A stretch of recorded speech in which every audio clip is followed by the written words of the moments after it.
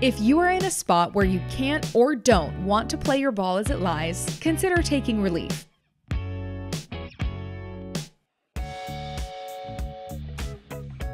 Unplayable ball relief can be taken anywhere on the course except when your ball is in a penalty area, where the penalty area rule applies. If you decide to take relief, you have 3 options, but all come with 1 penalty stroke. The first option is stroke and distance, which means you can go back to the spot where you last played. The second is to imagine a straight line from the hole through the location of your ball and drop on that line behind it. Your ball can roll up to 1 club length in any direction from where it first struck the course, including forward.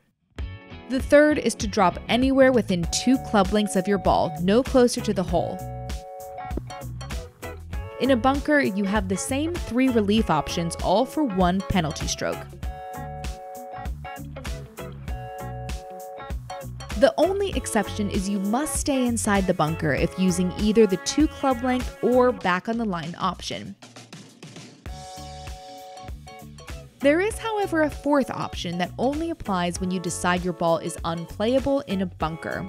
It allows you to get out of the bunker by going back on the line as far as you'd like and comes with 2 penalty strokes.